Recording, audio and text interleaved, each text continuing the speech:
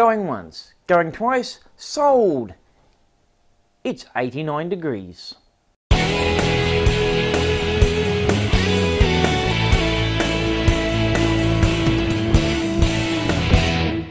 Hello fellow CNCnutz and welcome. If you watched part 1 of making the Aztec calendar, you would have seen me engrave this here. It's a test piece to check the angle of my V-bit. After I checked it, I found it was only 89 degrees and not 90 as it was originally sold to me as. Now you have to bear in mind these are designed to go into handheld routers just to make some grooves in it. They don't need to be absolutely precise. However, if you're going to use them for V-carving, they do have to be correct. Otherwise, the V-carve will not look correct. By doing that simple test, you can actually make sure the angle of the cutter is what you think it is, and if it isn't, it's not a problem. Simply enter the new value into VCarve Pro and just set. After that, all your V-carves will be correct when you use that particular cutter. Now one of the problems is I didn't explain properly how this process is meant to work, and it's led to a bit of confusion, so I'm going to be addressing that in this particular episode so that you can go out, test your cutters and make sure you have the correct values to enter into VCarve Pro for when you want to do your V-carving. I'll also be providing files at the end of this for 90 degree, 60 degree and 45 degree cutters. For those of you who don't have the latest version of VCarve Pro or Aspire and cannot open my VCarve files, I'll also be providing them in DXF format, and by simply following the steps that I did, you will be able to recreate the file for your particular version of VCarve Pro or Aspire. So without further ado, let's have a look at how it works. I'll put a piece of scrap MDF onto the tabletop. It's 3/4 of an inch thick or 18 millimeters. I'll put the 90 degree V-bit into the collet here, and I've zeroed it to the surface of the material. It's now time to run the test file. So here is the 90 degree V-bit testing file I downloaded from my website. The first thing you need to realize is all these triangles here are identical. There is nothing magic about the triangles or the text.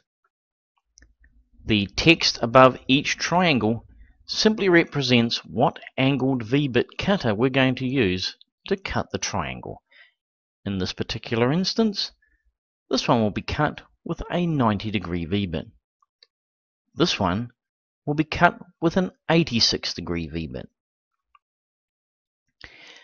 Now if you downloaded the VCarve file that I put on my website, then it comes equipped with 11 separate toolpaths already configured for you. So long as you're using a 90 degree V-bit with a diameter of 1/2 inch or more, then all you have to do is simply click Save Toolpath, click on here, Toolpath List to select all the different toolpaths, and go to here where you will select either Mach 3 Auto Tool Change Arcs Millimeter or Mach 3 Auto Tool Change Arc Inch if your machine is set up for Imperial. You can use this particular format for both Mach 3 and UC CNC machines. Of course, if you have a different machine, then simply select the one that's right for you. Once you've selected your post process, just go Save Toolpaths and then save the text file. So let's have a look at how these toolpaths are set up. I'm going to select the 85 degree one. And as you can see when I've gone on there, it's already selecting the digits 85 and the triangle directly under it. So if we go into the tool itself, we can see we're machining this with an 85 degree cutter. Now it's set up for a cutter with a diameter of 12.7 millimeters. That's half an inch in the imperial measurement. And it has a pass depth of 6 millimeters. That's approximately just under a quarter of an inch. I've called it tool number 85, and you can see I called the toolpath 85 degrees. So how do we get on if the cutter we want to test is not a half-inch bit, but say a quarter inch? Well, we now need to go through and alter all 11 of these toolpaths to reflect the diameter of our cutter. I'm going to open up the 85 degree toolpath, and again it's showing us that I've selected the 85 degree part of this drawing, and I go up here to the V bit and go edit. Now I could simply change this here to 6.35, which is exactly a quarter of an inch. 12.7 millimeters is exactly half an inch, or I can come here and I can just change this to inches and put 0.25 for a quarter of an inch. And I'll show you what happens if I go OK.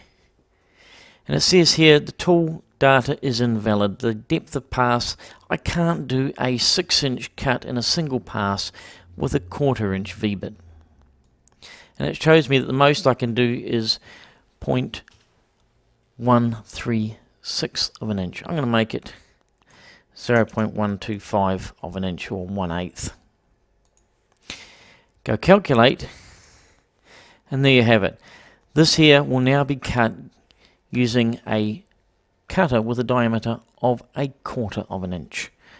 I can likewise go to the 86 degree toolpath, go edit, change that to inches,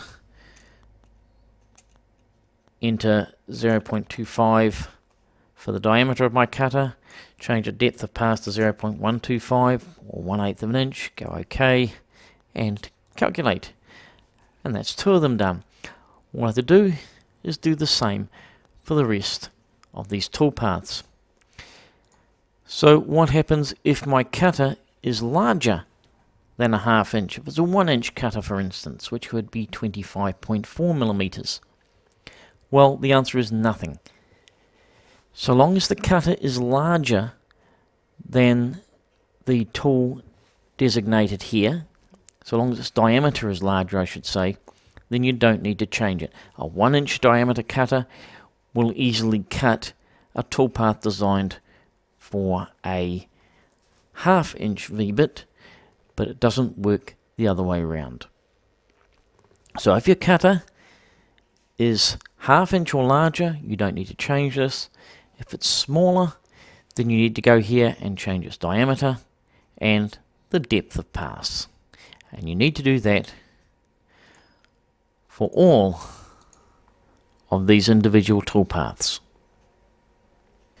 So if you're really lucky, you'll be able to open my VCarve files that I've provided. But if your version of VCarve Pro or Aspire is older than mine, then unfortunately you will have to recreate them using the DXF files provided. I'm now going to show you a quick and easy way of creating the toolpaths you need for your test file. So the first step in creating our file is we need to open our DXF file. I'm going to pick on the 60 degree tester. And as you can see, we have an offset. I'm just going to get rid of that. And we need to first figure out whether this is a metric or imperial, and we can see it's 56 inches by 119, and no one in their right mind would make it that big. It must be in millimeters. So I'm going to set millimeters here and just go OK. Now I'm going to go back into set job dimensions, and I'm going to change it to inches. That's brought us to 14 inches by almost 4.5 about 4.5 inches. The original size of this was actually 15 inches by 6. And the thickness of the material is 0.75. Go OK. And I'm just going to select all that by going Control A, and align objects to the center. And that looks about right. We're now ready to create some toolpaths. Of course, if you'd like to make this a bit smaller, there's nothing wrong with doing that, especially if you're using smaller cutters. If you're using 3mm cutters, I'd definitely shrink this, but I think if I was using a 1/4 or 1/2 inch bit or larger, I'd tend to leave it as it is. So I'm going to just click here, switch to Toolpaths tab, and I'm going to start by creating our first toolpath. I'll come over here to V-Carve, and I'm going to select the 60-degree one, and I'm going to come into here and go Edit, and I'm going to create a tool that is 60 degrees in diameter, or in angle. I'm going to have a diameter of a 1/2 inch. I'm going to set my pass depth to 0.3, and I'm going to give it a tool number of 60. We need to go OK. And down here, it's going to go 60 degrees. And go calculate. And there we have it, our first toolpath created with a 1/2 inch bit. So now we can move on to our next one. We'll just select this here, go V-Carve, and it always shows us the last V-bit we were using. The great thing is you don't need to come in here and create a V-bit for every angle. All you have to do is just edit the previous one. So this one's going to be 61 degrees. I'll leave all the other, the 1/2 inch diameter, the 0.3 of an inch pass depth, but I do need to change the tool number. You can't have two tool numbers that are the same. So I'll just go OK, and we'll call this 61 degrees. And to make this even easier, I'm just going to copy the word degrees and calculate. So our third one, we've got 62.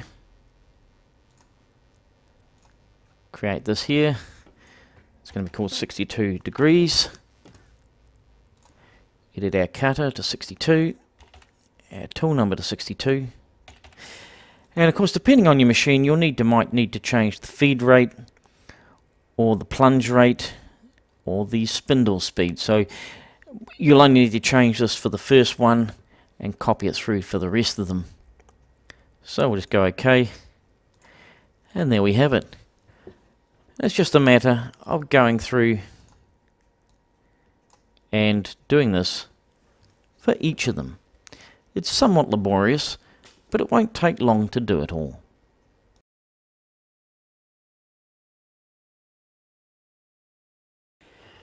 Once you get a bit of a rhythm going, it's quite easy. Select your drawing part, go V-Carve, Edit, the angle of the cutter, 55, tool number 55, go OK, come down here, go 55, and because I go Control V because I've already copy and pasting the word degrees.